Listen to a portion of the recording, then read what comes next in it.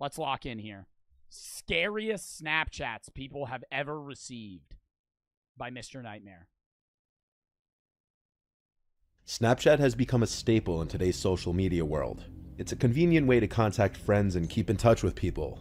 But as we've seen over and over on this channel, there can be a few privacy concerns if you're not careful.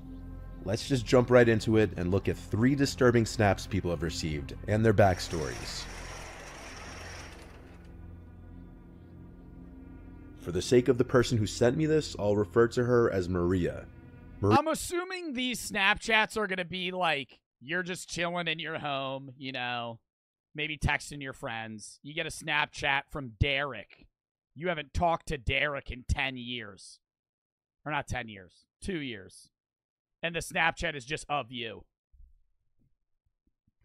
That would be fucking terrifying. That's what it's going to be. Maria has an Instagram account with 5,000 followers, which is a decent amount, and so she gets a good amount of attention on her profile from men.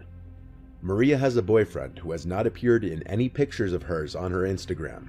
Maria also had her Snapchat username in her Instagram bio, something a lot of people do to allow their acquaintances and friends to add them on the app with ease.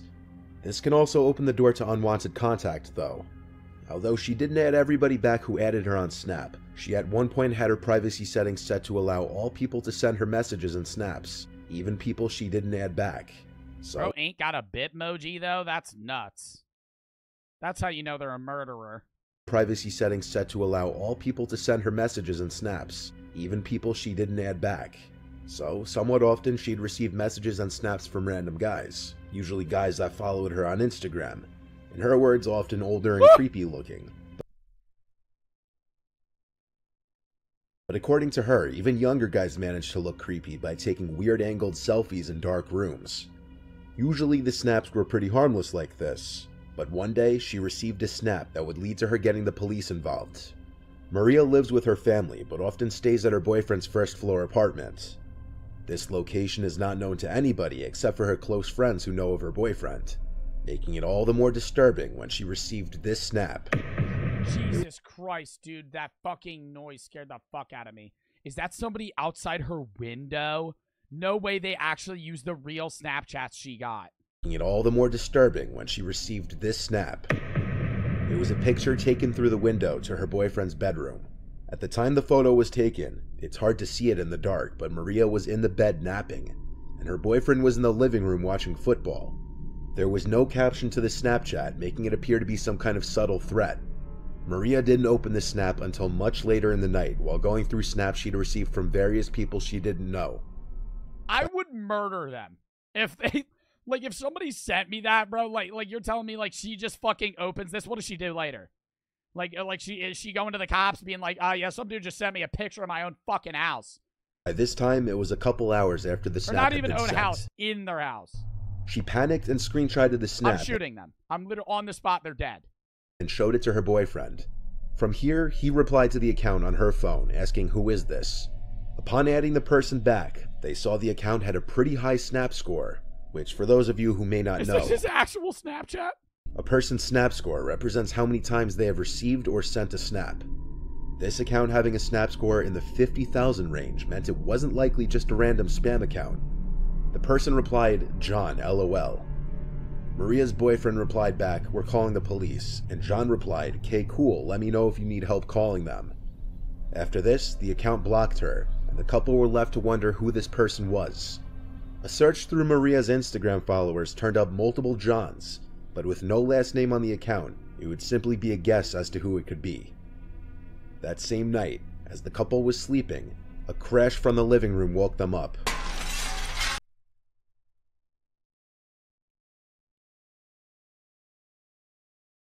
Dude, they gotta stop with the jump scare shit, bro. Come on. Just fucking, just tell the goddamn story. That same night, as the couple was sleeping, a crash from the living room woke them up. As Maria's boyfriend ran to check the source of the noise, he found it was the dining room window, which had been shattered, and on the floor was a house brick, presumed to have been taken from a house being renovated down the block. If the couple didn't have a case before, they definitely did now, and they called 911 to report the incident. Now that a police report had been made, police would subpoena Snapchat for information on this person's account in hopes to locate the person. The couple was assigned a detective to their case who was supposed to help in identifying the mystery person. However, as the days turned into weeks, little to no information was given. It did become apparent, however, that the Snapchat account had been either deleted or banned because it no longer came up under search results. Currently, Maria and her boyfriend have no idea who this person was, and any thought of it being a prank by a friend was out the window when their window was literally shattered by a brick. It can boil down to a stalker being jealous of her boyfriend, but this would also mean that Maria was followed to her boyfriend's house. Stop saying it was John Pork! And that the perpetrator would know where she lives as well. Luckily, with security cameras becoming more prevalent on houses... Oh, I was gonna say, did they not have security cameras? Like, if they had security cameras, they would just see the dude fucking breaking the window. Kinds of crimes are becoming more difficult to get away with. But in cases like this, where there's an absence of any cameras, unfortunately people may still be able to pull these kinds of crimes off. 3 months later, and Maria and her boyfriend haven't seen any new activity at either of their homes. Oh, God.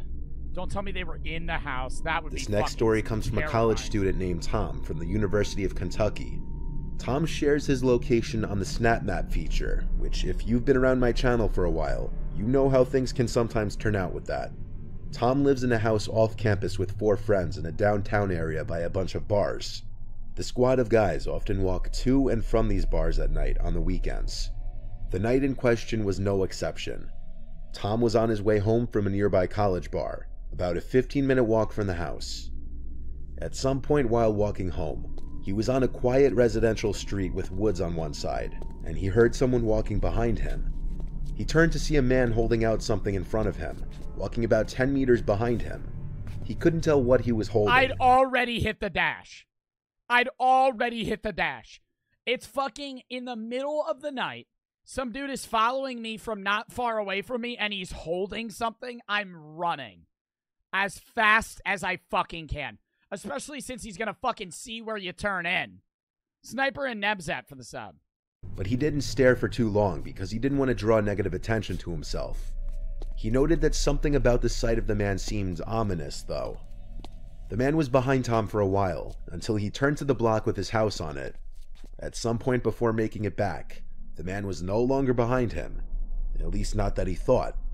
It was only after he made it back inside the house that he got a notification that he received a snap from his friend Luke, one of his housemates, who was home at the time. Luke had lost his phone that night though, so received— Oh, hell no! How did he know that was the fucking friend? Oh my God, the guy has his fucking phone? Receiving a snap from his Snapchat account meant that somebody had his phone. Tom called his housemates downstairs before opening the video. He also turned a screen recorder on to capture the snap, and this is what they saw.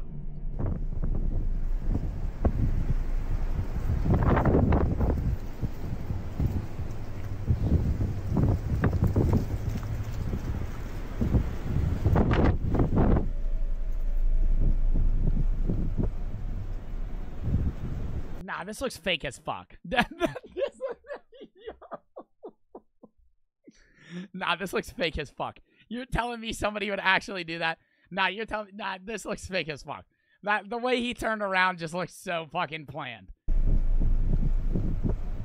Right, he just went. The snap was a video of Tom walking down the street towards his house. It was the man he had seen walking behind him, and what he was holding out in front of him was apparently Luke's phone.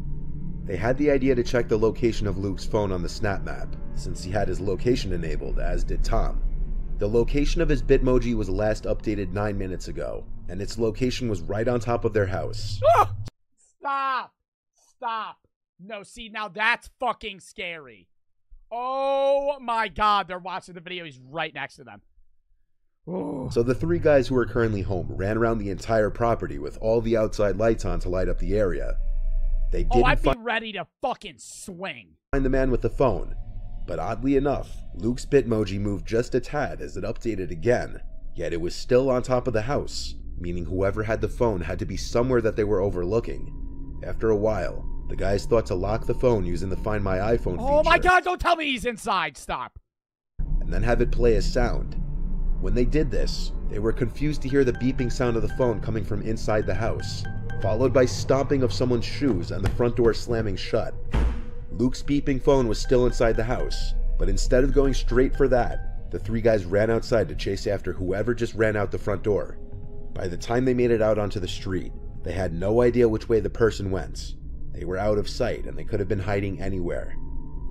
After checking the neighbors' yards, the guys went back inside to retrieve Luke's beeping phone, and Tom claims they found it right in the pantry closet, meaning the man was hiding in there for however long. At first, one could have maybe assumed that the person who had the phone was trying to Why? Why would they do that? return it, until it was discovered that that person was literally hiding in their house. Assuming all the details in the story are true, if I had to guess, the man who had stolen Luke's phone knew who he was somehow and was following Tom through his SnapMap Bitmoji location. Yeah, I was gonna say, how would he know that that was his roommate? All the way up to their house.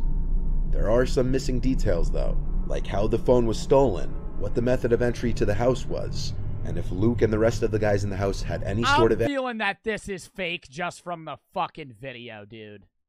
Just from this video, it looks like they planned it. Enemies or people out to get them. No police action was taken apparently. The first one looked real. In 2015, an Australian Redditor with username Skinna555 took 3 Snapchat videos of his parents' exotic birds and put them on a Snapchat story. What followed next was downright disturbing. Skinna and his girlfriend recently moved into his childhood home with his parents while their own house was being built. Skinna's parents owned 3 Australian parrots, and one night while he was home alone, he uploaded 3 Snapchat stories showing off the birds, since many people always asked about the birds. Right, so the first one of my parents' little birds is this little guy. It is little Leo. He's a cockatiel. The second little bird of my parents is a rainbow lorikeet. His name is Oliver. And there he is. Why is he doing this? Can I ask that? Like, I just want to ask, like, the validity of these stories, because who the fuck would be doing an in-depth story of their fucking birds? Well, this is little Leo. I've had it, well, my parents have had him for about, 3-4 years now. Like, who is he? Is this going on his story? People who love their birds. Okay. Riptide for the sub. Yeah, for the mass audience of his friends that love the birds he has. Sniper and Nemzet for the sub. And here I am with my good little mate, Puffin. About 15 minutes after uploading the videos to his story, Skinna receives a text from one of his friends, and at the bottom of it, it says, "By the way, what was that in the window behind you in the last one?" So after seeing this text, he went to rewatch the clips a couple of times and opened them on his computer to get a larger and clearer view of the videos. In the last snap, it almost appears as if someone is at the door, looking in with their hands cupped against it. Oh my God! But it's hard to say for sure because of how briefly the door is in the frame. Oh, dude, I'm such a bitch. Oh my God, that scared the fuck out of me. Oh, dude, it's the noise. It's the noise. It's not even, dude, if he just fucking zoomed in like that, I wouldn't have been fucking nervous. Oh, that scared the shit out of me.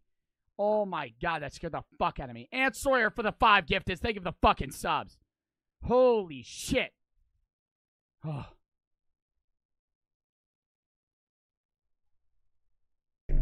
But whatever it was, Nah, that don't it look was like a person. Does that look like a person? cupped against it. But is that a person? it's hard to say for sure because of how briefly the door is in the frame. But whatever it was not in the first snap when that same door was in full frame. Skinna was home alone at the time, and to add to the mystery, that door led to the backyard, which was only accessible through a single gate which had been locked.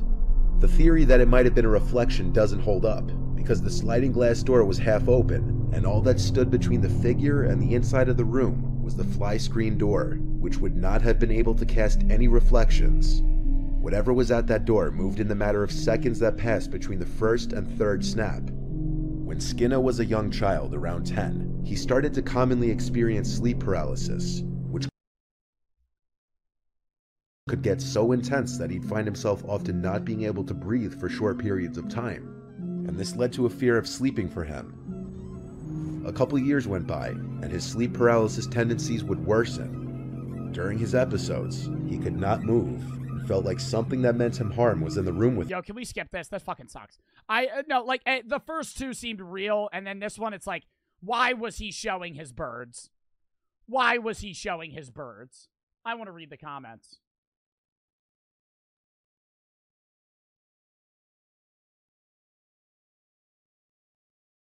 The third story never gets old. Oh, God, I feel like everybody's saying the third story is good as fuck. I feel like we should fucking read it. Or nah, I'm not going to watch it out. The third story was entirely fabricated. It was posted on r/no sleep. Yeah, exactly, dude. Oh, my God. I still kind of want to watch it, though. Because now that means it's probably going to be really scary. Let's watch it. With him. Around the age of 14, he started to hear and see things like thuds and creaks.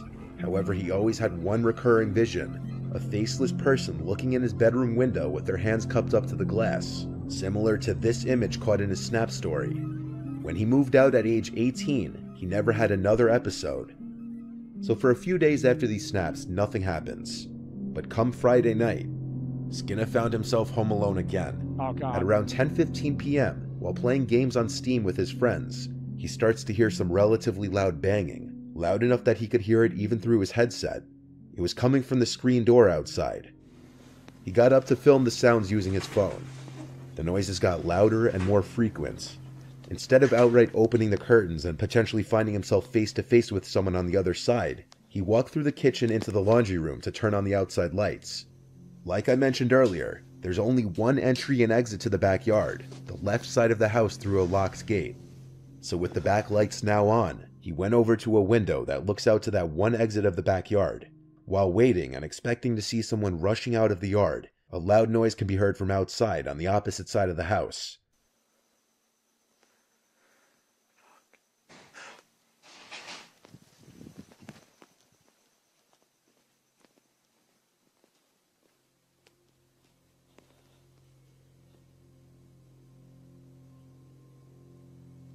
He aims the camera at the— Stop! Why is he going so fucking slow, dude?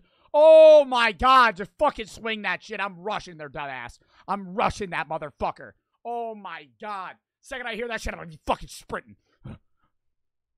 window for a few moments, then turns on the kitchen lights, and seconds later stops recording.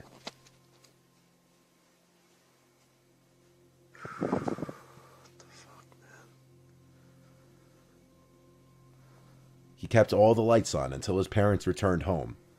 He uploaded the videos to Reddit, and people started to help in examining the videos. After a few Redditors enhanced the videos, a big mess in the corner was revealed in the dining room.